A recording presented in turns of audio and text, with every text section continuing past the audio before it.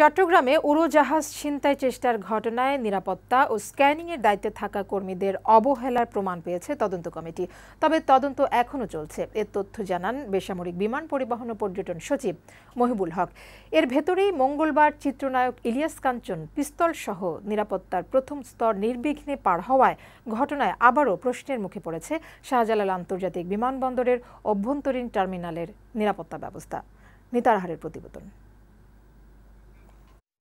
গেল ২৪ ফেব্রুয়ারি শাহজালাল আন্তর্জাতিক বিমানবন্দরের অভ্যন্তরীণ টার্মিনালে ২ স্তরের নিরাপত্তা বলয় নির্বিঘ্নে পার হয়েছিল উড়োজাহাজ ছিনতাই চেষ্টায় নিহত পলাশ। কিভাবে এই নিরাপত্তা বলয় পার হয়েছিল তা জানতে এখনও কাজ করছে তদন্ত কমিটি।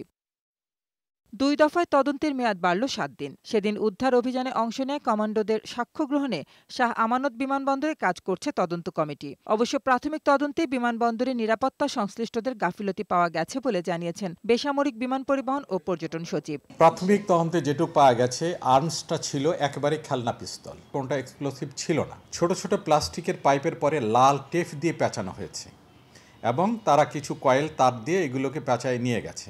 যারা স্ক্রিনগুলো দেখে তাদের গাফিলতি ছিল। তার বক্তব্য অনুযায়ী সে ভেবেছিল এগুলো স্পিরাল বাইন্ডিংসের কিছু হবে। এই ঘটনার ১০ দিনের মধ্যে আবারও প্রশ্নের মুখে বিমানবন্দরের নিরাপত্তা ব্যবস্থা।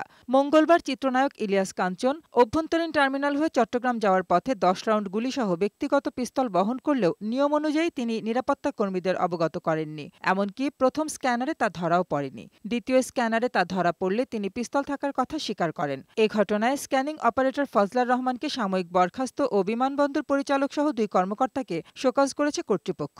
স্ক্যানিংয়ে লাগেজটা গেছে, সে সাথে সাথে নিয়ে সে তা হয়তো বোর্ডিংয়ের দিকে দ্রুত হেঁটে গেছে, আমার লোকের সাথে সাথে তার পিছনে গেছে।